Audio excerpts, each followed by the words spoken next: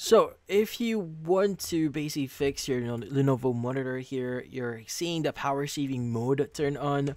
Well, the direct and simple answer to that is it's not exactly a problem. It's more of like a power saving tech or mode from the name itself, power saving mode. So basically, it saves power by turning off your monitor and also preserving the lifespan of your monitors here. So usually if you have your monitor turned on for too long, it might actually it basically if you're using a monitor for too long, your screen is turned on consistently. It can actually reduce how long you can use your monitor. So it's a wear and tear thing here. So yeah, using like power saving mode here typically helps keep your monitor from deteriorating much faster here, especially if you're not using it, if there's no activity here.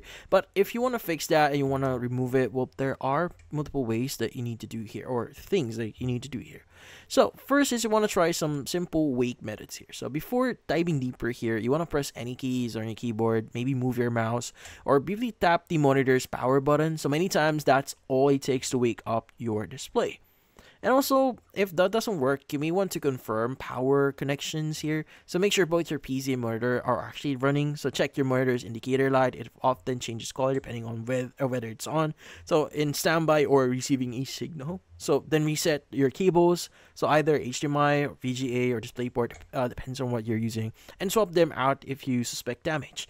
Now, if you're using a dock, test the monitor directly in your PC to rule out any docking issues.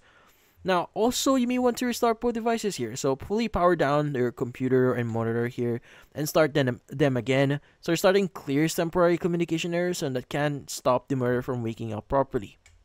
Now, also, you may want to adjust the resolution if you see any errors.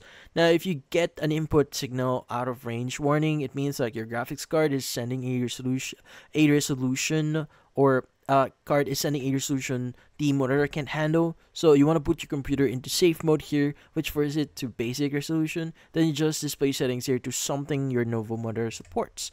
Now, also, if the monitor is going into standby too quickly, you may want to change your Windows settings here. So you want to go to Settings, then System, then go to Power and Sleep, and then letting the